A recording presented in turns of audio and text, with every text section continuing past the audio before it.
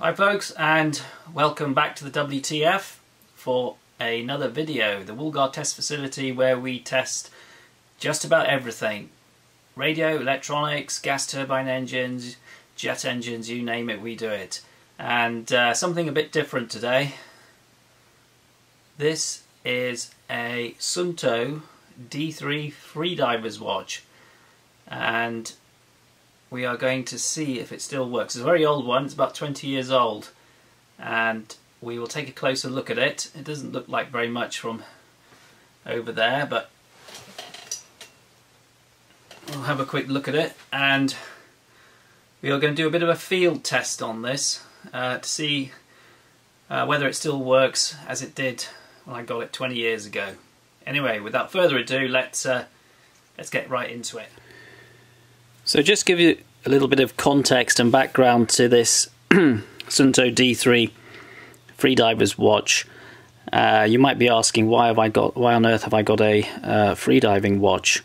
To start with, well, I learned to do spearfishing and freediving almost 30 years ago, actually. It's difficult to believe that, but I used to do quite a lot of it in South Africa, and where I used to live.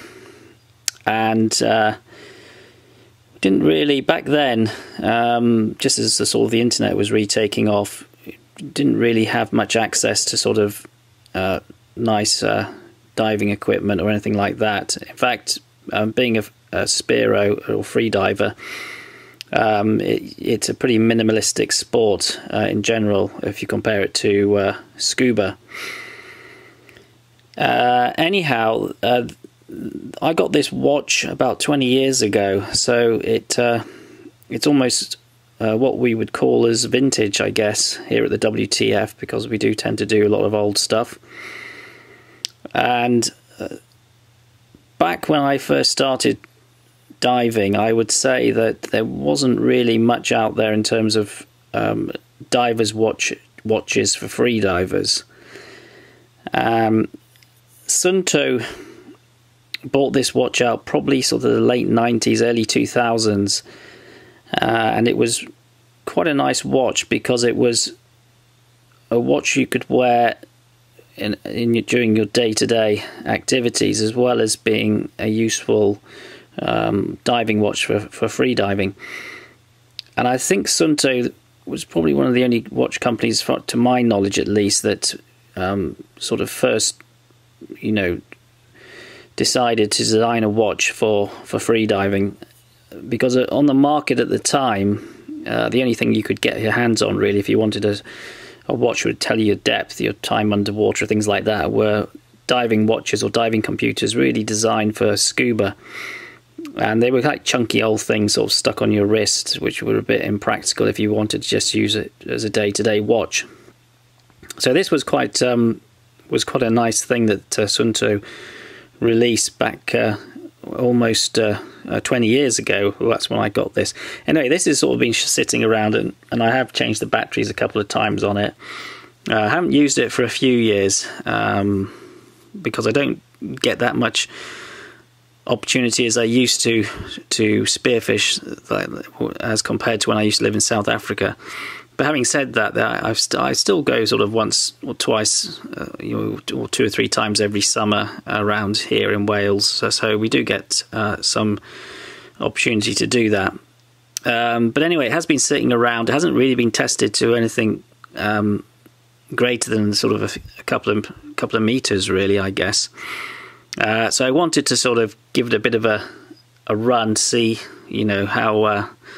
how good it is, and basically whether it still works as it used to. I'm not going to go through this whole setup on this watch because it's quite a complicated one. Now, obviously, it's a diving watch, and diving watches are in general a little bit more complicated than your average Casio G-Force or something like that. But I'm just going to show a couple of features. I mean, at the moment it's just displaying the date and the time, as you can see.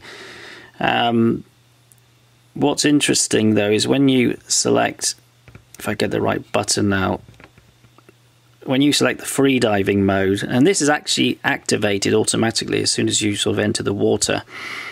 As soon as the watch gets wet, it'll activate, and then once you dive beyond a certain depth, I think it's about 2 meters or so, it goes into the sort of free diving mode, and it'll measure your current depth and your maximum depth and things like that.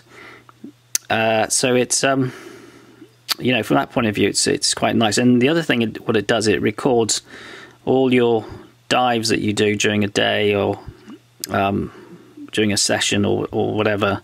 So you can see, you know what sort of depth you've been diving to. If I can just get this right.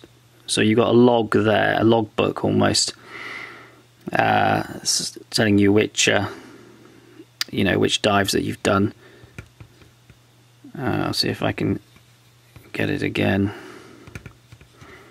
But anyway, back to the time. Anyhow, but there are sort of manuals online which tell you exactly how to do or get into these various menus.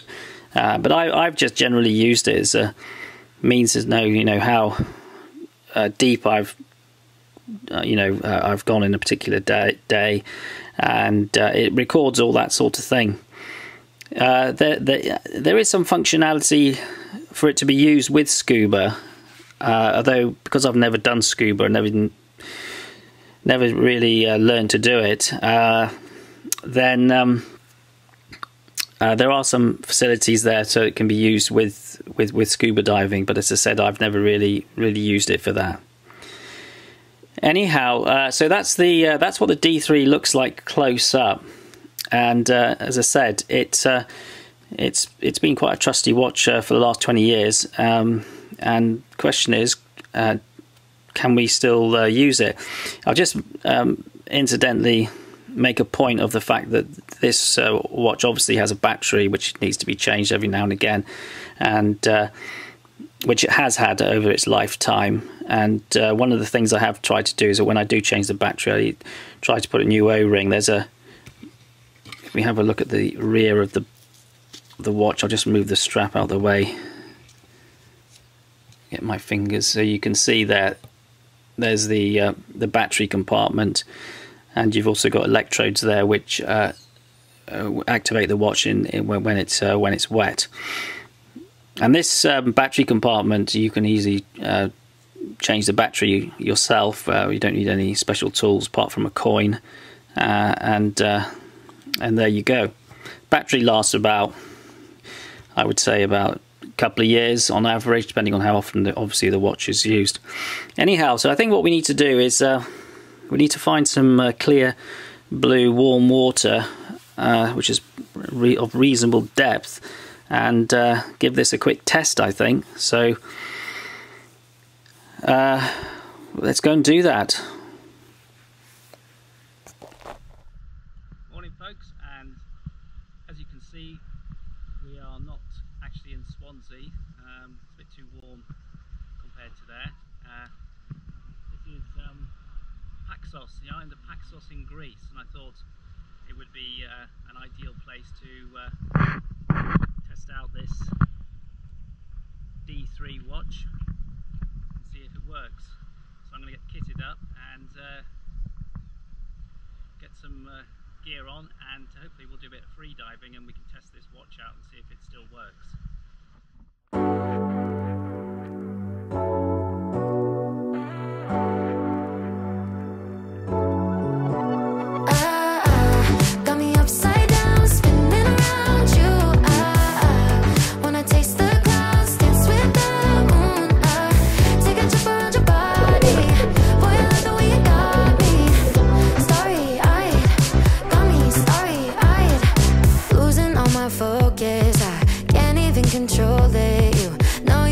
Golden baby, get me high, touching me like lightning, keeping it exciting.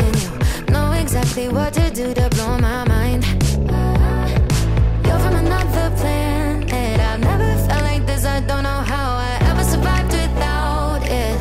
I'm starry-eyed, got me upside down, spinning around you. I wanna taste the clouds, dance with the moon. Take a trip around your body, boy, I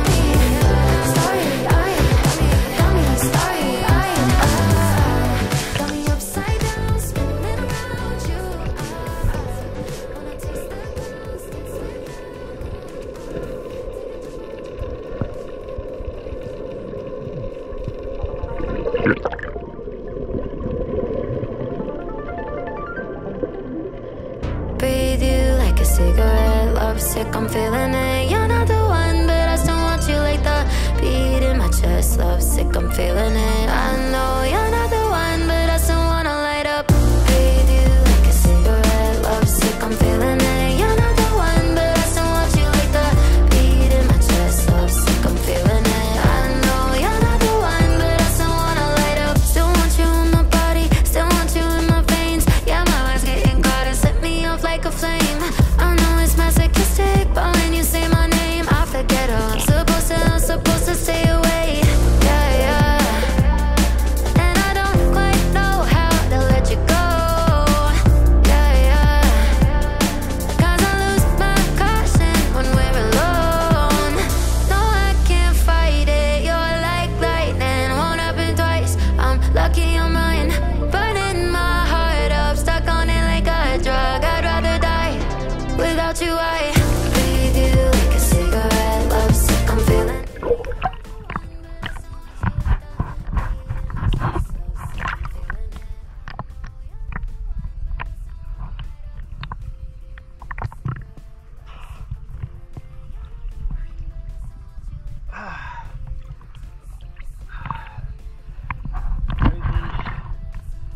The water here is about 6 meters deep,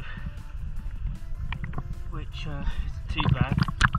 Struggling to get underwater as I haven't got a weight belt with me, but that doesn't mean I actually come up quite quickly. But the D3 is working pretty good.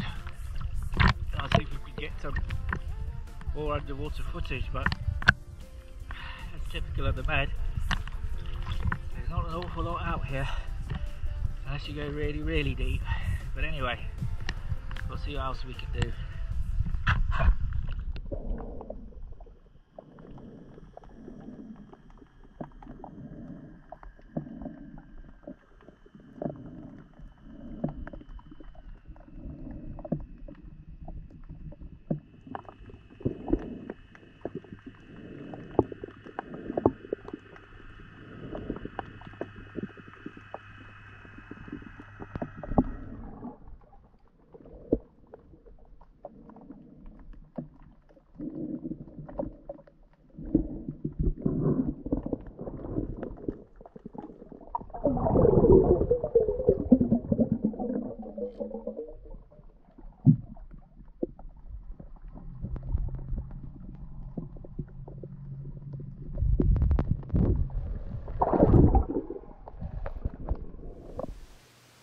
Well folks, we made it safe and sound back from Greece, and the D3 survived, and I think it did pretty well actually. I was quite impressed. It seems to work just as it always has, and I think if these ever come up on eBay or anything like that, or second-hand D3s, I think you can be rest assured that if it's working and it's got a reasonable battery, it's going to have some pretty good life left in it.